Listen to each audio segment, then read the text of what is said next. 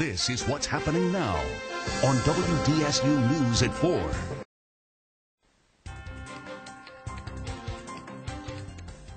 Fall is here, and that means runners all over the city are gearing up to pound the pavement. Now, some people are worried running can actually damage your knees, but it really may have the opposite effect. 6 is on call this afternoon. We're joined by Touro Orthopaedist Dr. Kevin Watson. Doctor, going against the grain a little bit, can you tell us how running can be actually good for your knees?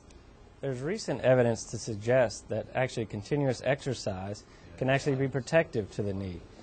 Regular exercise can actually condition the cartilage and the ligaments in your knee that can actually prevent further degeneration and pain down the line. Now, Dr. Watson, who should take caution before running, and how can damage to the knees actually be prevented?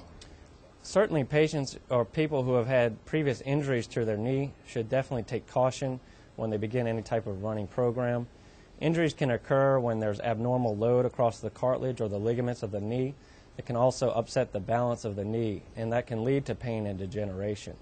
To help prevent injuries in the knee, the best program is likely a strengthening program of the muscles around the knee, which can also reduce the impact that your knees see while running. And doctor, do you see the knee damage increase with age?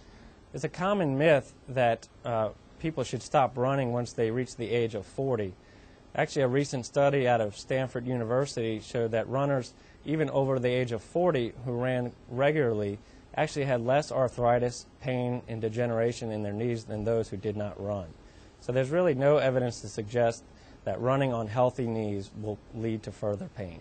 Well, Dr. Kevin Watson, thank you for joining us from Touro. And remember, you can watch more of our on-call segments on your home computer by logging on to WDSU.com.